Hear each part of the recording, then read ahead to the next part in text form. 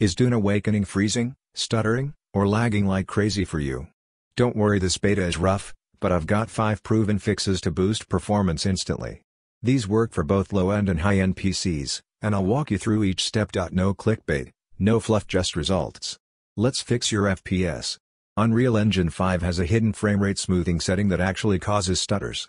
Here's how to turn it off manually. Go to this folder, c:\users\peakname\appdata\local\Dune Awakening/saved/config/Windows Client. Open the file, GameUserSettings.ini. Add this line at the bottom, be smooth framerate equals false. Save and make the file read-only to lock it. This helps remove artificial frame pacing that ruins smooth gameplay. 2. Optimize graphics settings. The in-game settings aren't optimized for performance in the beta.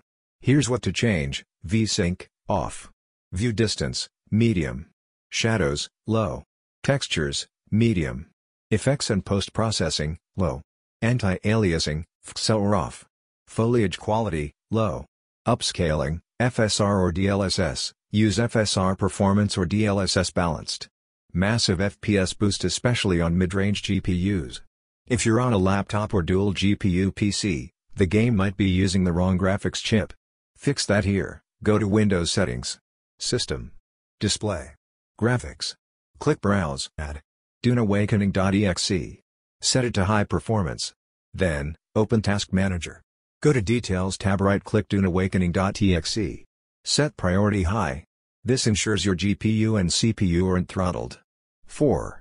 NVIDIA AMD Control Panel tweaks. You can squeeze out extra FPS using your GPU's control panel. 5. Disable full-screen optimizations with high DPI scaling.